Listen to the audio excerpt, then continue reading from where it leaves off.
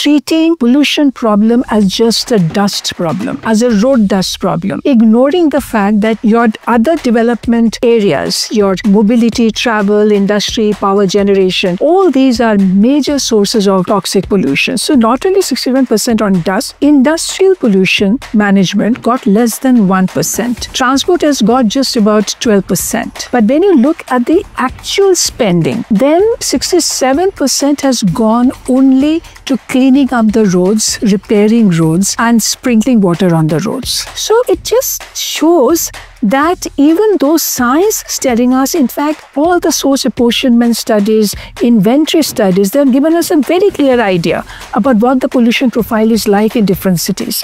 And yet, that is not informing the spending priorities of the government adequately. And that's why we are saying that it is very important now that we begin to think about the solutions very differently.